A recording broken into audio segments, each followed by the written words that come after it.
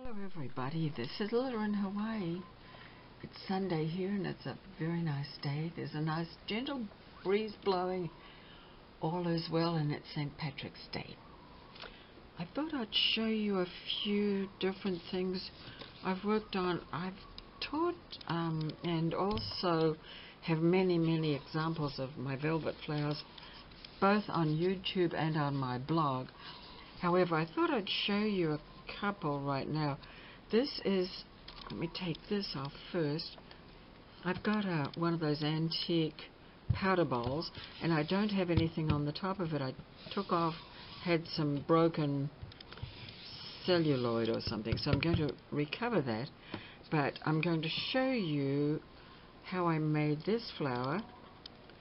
And this was the pattern I used if you want to draw something like that. It's about 4 inches across, just roughly drawn. It's basically a circle and then you cut little V's into the circle and then just shape the petals. And when that was the original size, but when it's finished it shrinks down to this size. And what I did with this is I took two kinds of material. There's velvet and there's tulle, and you cut, for this rose, you cut 2 of these of velvet, and just any old velvet, doesn't have to be particularly good velvet, and this one was sort of almost like an upholstery velvet, I think. You cut 2 of those, so that's 1, and there's the second petals there. And then in between these, before you finish, you insert 2 pieces of tulle, 2 pieces of tulle between the 2 velvet petals, and then 2 pieces of tulle on the very bottom. Then you stitch a stitch pattern, you know how you do, just around in a circle about that big, about 1 centimeter, and cut a hole in it and insert some stamen. Or you can leave that till later, because you've got to be very careful with these. If they're the kind that might fry when you use the heat gun, you probably want to add those later. Then you put this upside down, take it outside, I do, and zap it with the heat gun, and what it does is it sort of ruffles the tulle and shapes the petals a little bit, not too much. And then you can insert your stamen, or you can insert a bead, or if you've done that previously, of course, it'll already be there. But if it's something that you think will melt, you probably want to do that later. So you insert it through a little hole you've made when you gathered it up, and I just covered the base of it with a little piece of velvet. So that's one. That's a rose. So that's a rose on there. And again, this is the pattern. And you cut 2 of these. Now you could use silk or any other fabric too. And then there's this one, this velvet flower, and this is a different way of making it. And I've got the instructions on my blog, but it may not be easy to find. But if you look for velvet flowers, you might find it there. And it's kind of an old pattern I developed, and it turns out to be quite big if you make it like this. It's sort of a corsage. So you gather up some petals, you cut a kind of a wavy line, and the amount of velvet is about 16 inches by 1.5 inches wide. So it makes a rather large bloom. And then some silk ribbons get adhered to the base underneath, and 2 of my velvet leaves as well. Any kind of leaf. Could be artificial leaves. And that looks nice sitting on a jar like that, powder bowl. In the powder bowl I just inserted a lace doily in it, just for fun, so that would be that. And then this is just another idea. I had a wee scrap of velvet, and it was an odd shape, and I do this often when I have little scraps of velvet, because some of the velvet this was velveteen.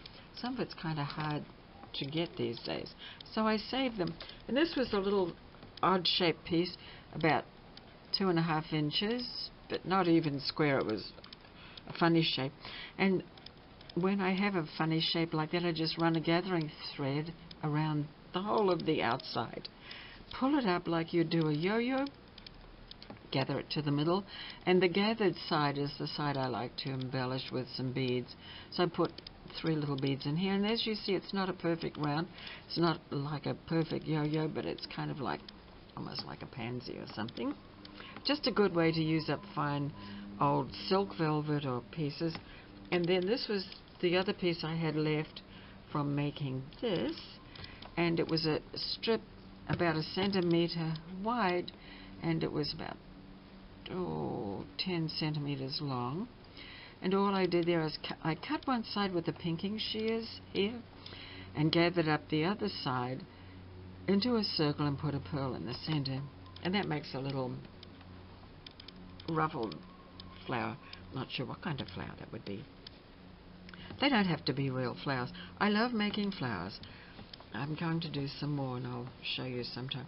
Then I also have a couple of hearts that I finished, and it was just a different take on the hearts. They are appliqued with laces and some beadwork and a piece of portrait of a woman, I should say, on fabric, and a bow with a button. But the thing is, on the back I put a pocket, so you can put cards and tags and such, and greeting cards. And if it's to be hung somewhere in maybe the bedroom or somewhere, you can put a little lavender in that too. So that's one. Then the other one is this one. Again, a little woman printed onto some fabric, and just a collage of laces and things. And then on the back is a pocket. This pocket's a different shape, but anyway, there's a pocket.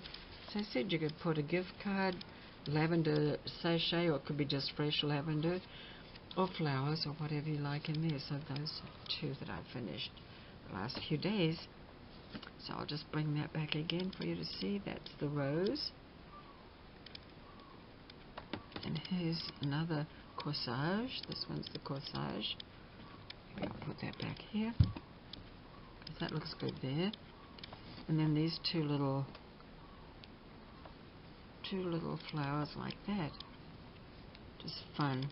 Just very quick to make. These took, the velvet took me about 35 minutes, I suppose. Thank you for watching. Have a great day. Goodbye.